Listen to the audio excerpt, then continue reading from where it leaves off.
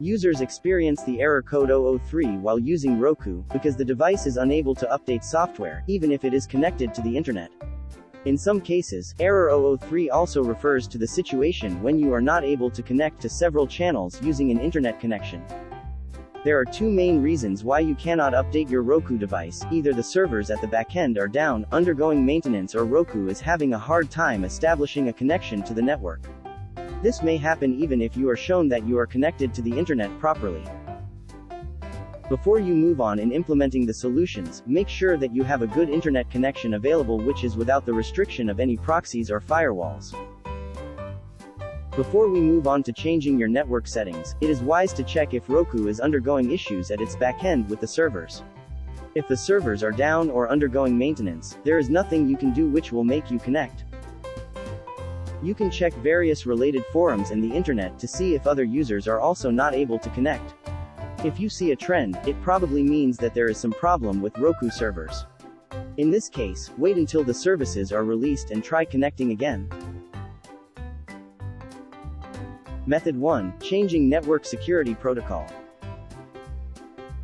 Open your router's settings, and open its settings IP address. This address is mostly found at the back of the router or is present in its documentation. It is something like 192.168.8.1.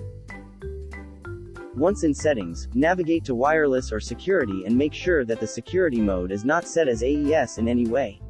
It can be WPAK2PSK TCAP. After changing the security method, you can try connecting from your Roku to the network with the new settings implemented. Check if the issue is solved.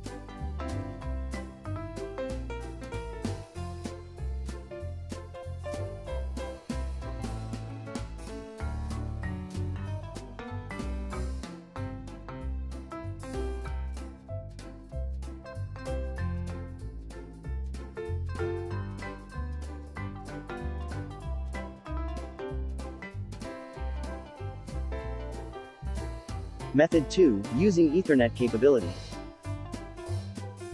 Some Roku devices have the feature to connect to the network using both wireless and wired.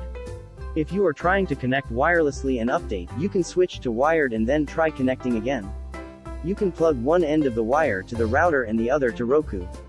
Just make sure that your router is working as expected. You will be needed a LAN wire to connect Roku with your router. Usually, each router contains a LAN wire in its packaging. Just plug the wires in ports in both of them and check if the error message is resolved. Method 3. Power cycle your device. Unplug your Roku from the power source. Now turn off your Wi-Fi router. Wait for 5 to 10 minutes. Now plug in your router and let it boot up completely. Now plug your Roku and turn it on.